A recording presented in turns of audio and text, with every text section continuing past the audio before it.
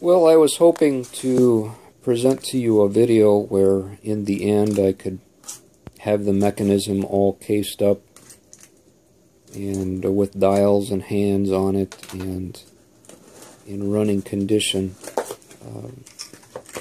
Me just timing it out and adjusting the length of the hairspring so it would keep reasonable time. But sadly, it has presented a few issues that I didn't expect, and I guess I should expect for a timepiece that is as old as it is, to run into issues like this. So we're still working with it. But to start with the mainsprings, like I mentioned in my last video, I ordered 4 mainsprings of 4 different strengths, and we'll go through starting with the weakest one and find out which one works best with it. When I took the old mainspring out of the barrel, the original barrel arbor had this notch filed in it where the mainspring was bent around and hooked onto that. But you can see here that originally there was indeed a hook on the barrel arbor, as there typically is, and it is smashed down, worn down, and wasn't useful as a hook anymore. Right here I'm trying to, I'm going to take a small chisel punch and try to raise the edge on the hook to make it useful again. Ultimately, this effort will fail, and I'll have to go a different route. But I thought instead of using the slot that was filed in there, I would restore the barrel arbor hook. Every mainspring that I've ever worked on, the inner coil of the mainspring has a hole drilled in it, which then is caught on the arbor hook. And so I thought it would be best to just restore this hook as opposed to bending that inner coil around and using the slot that someone else had filed into it.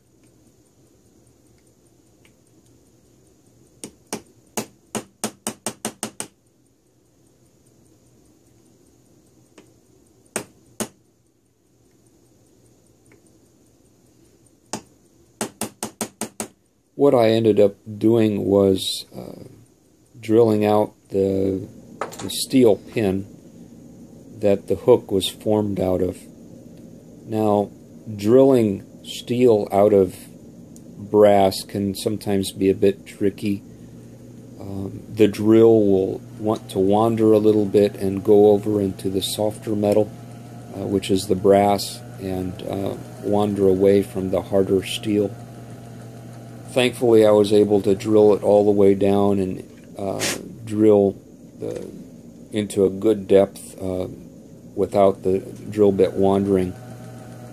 Although, if you can see here, I am not purposely drilling a bit off center. That's fine, because I would end up grinding out the remaining part of that pin with a small carbide-tipped dental burr, and then after that was completely ground out, I would drill it with a slightly larger drill bit just to make the hole a perfect cylindrical hole that we could fit a new pin in.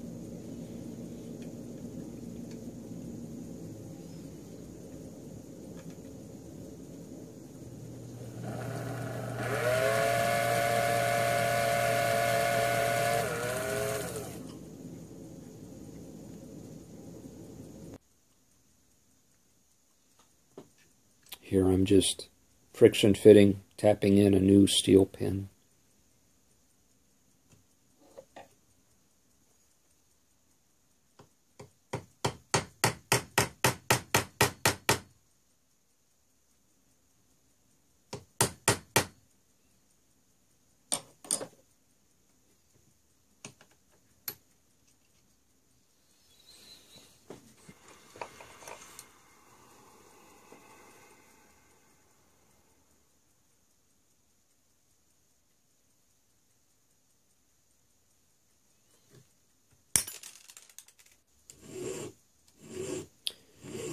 And whenever you get into the making aspect of watchmaking or clockmaking, there seems to be an awful lot of filing, awful lot of use of needle files to shape metal.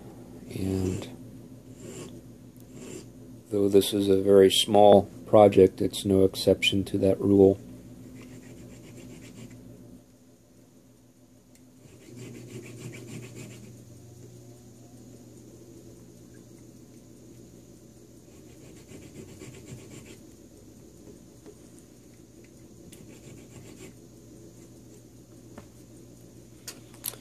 And you're going to see here in a bit the shape of the barrel hook or the arbor hook, and you also see the slot that the previous repairer had filed into it. And that hook, that's about the way it should look. Now when it came to the mainspring was entirely too long, and so it required me to cut it short, and just like the arbor has a hook on it that grabs the mainspring, the outer coil has a hole cut into it, and the barrel itself has a hook in it, which that outer coil will grab onto. And so here again, more filing with needle files to shape the hole and the very end of the mainspring.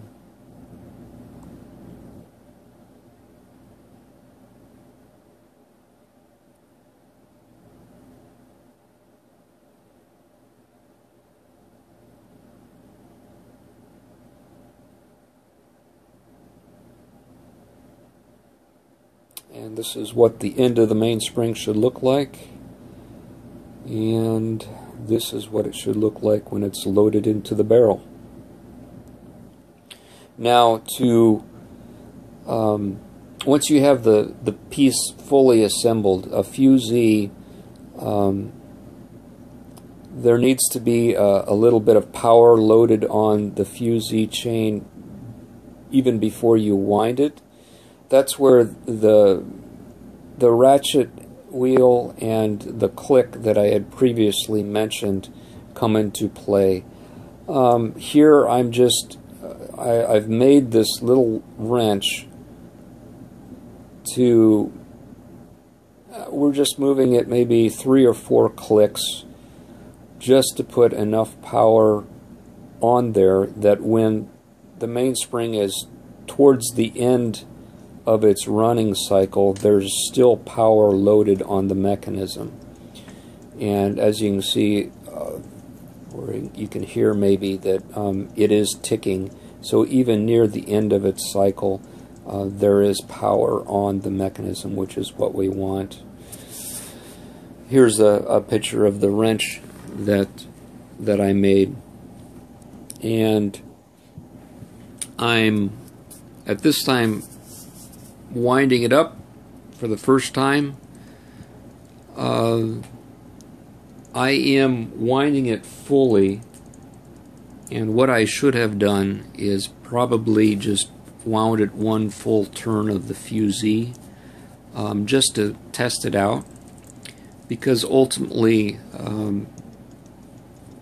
the piece stopped, and it would have been easier to do the adjustments, the necessary adjustments, if it wasn't fully wound.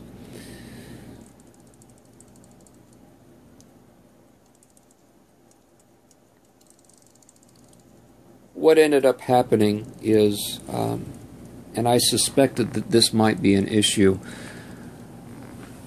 that it started stopping on what I would consider a predictable basis, and I suspected it was the meshing of the contrate wheel that I had made and the escape wheel pinion. And so I was able to, while it was still assembled, do some minor adjustments to the height of the contrate the contrait wheel, and ultimately it seemed to be running fine.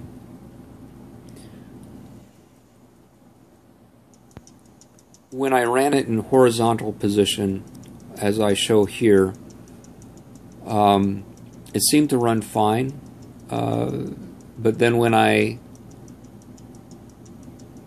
put it in the upright position, the vertical position, which is the position that this timepiece will eventually run in, it stopped almost immediately. And what that tells me is because in the upright position there is more friction, that that it was not a gearing issue so much as it is a power issue. So I had to go back and put the next stronger mainspring in.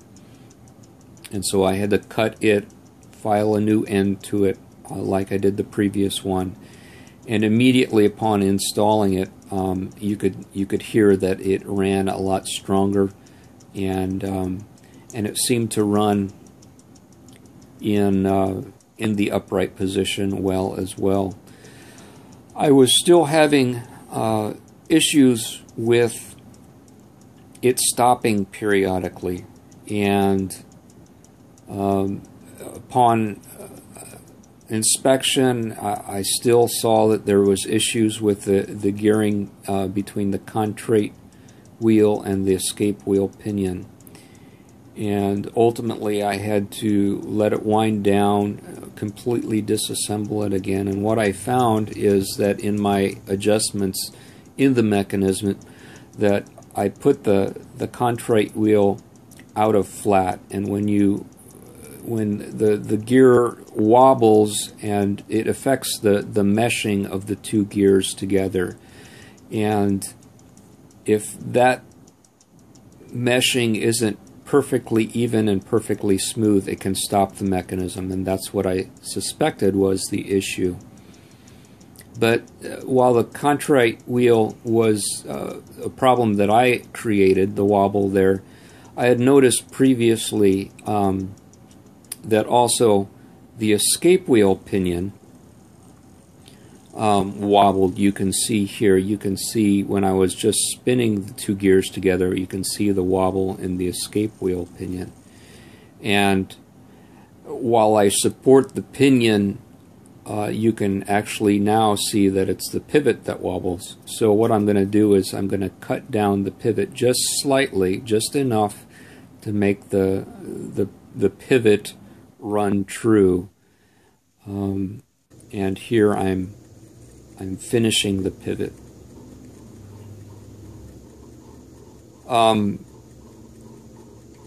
So this was an issue that I left previously because it was done by the manufacturer, and I thought, well, obviously it's run well with that slight wobble, that I'll leave it. But while I was fixing things, I thought I would make it true and eliminate all the possibilities. And so with the wobble in the contrait wheel and the wobble in the escape wheel pinion both addressed, I figured that this would remedy any issues that would cause this timepiece to stop. And what I found is, no, it still would periodically stop. The first time I ran this, it ran for 6 hours just fine, and then it stopped. And the next time I ran it, it stopped twice in the first hour, and I started it each time, and then after that, it ran the full cycle without stopping again. And so unlike the previous issue where it stopped in a predictable manner, this is happening in a very unpredictable manner, and because of that, it's difficult to diagnose. It's rather frustrating. So I'm going to continue on observing this, running it. I'm left with, the last time that I really looked at it, there's a couple things that I'd like to address yet that might at least expose the issue, if not eliminate the issue. But to be honest with you, I'm not really sure what it is that is causing the timepiece to stop, and it's happening in an unpredictable fashion. I've eliminated the possibility of the mainspring. It runs strong when it does run, and I've eliminated now the possibility of the contrite wheel and escape wheel pinion meshing issues. So imagine, if you will, the frustration that it is to me right now. At times like this, it is a real blessing to have a patient customer. I have done substantial work to this since the last video, but sadly I don't have a working timepiece, a predictably working timepiece. So bear with me. Hopefully shortly, very shortly, I'll have another video where I can show and tell you that I've figured it out, and after that then we can move on to the alarm mechanism, but not before this is remedied.